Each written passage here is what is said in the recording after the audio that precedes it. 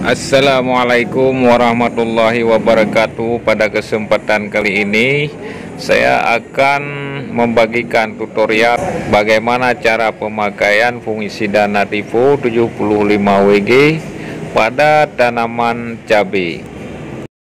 Adapun kegunaan dari fungisida nativo 75 WG untuk tanaman cabai yaitu mengendalikan penyakit bercak daun dan penyakit antraknosa, di mana kedua penyakit ini sangat berbahaya bagi tanaman cabai dan dapat merusak hasil panen tanaman cabai, sehingga para petani bisa menjadi rugi dengan penyakit ini. Adapun cara pemakaian nativo 75 WG untuk tanaman cabai untuk mengendalikan penyakit antraknosa dan penyakit bercak daun yaitu dengan cara penyemprotan.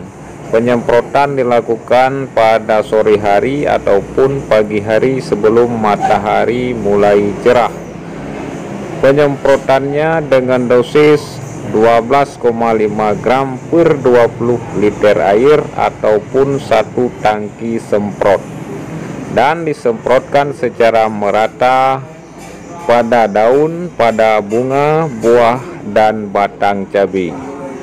Hal ini dilakukan untuk pengendalian serta mencegah adanya penyakit busuk daun atau penyakit antraknosa yang terserang pada tanaman cabai. Demikianlah tutorial ini, semoga bermanfaat bagi kita semua. Salam dari HDW Channel.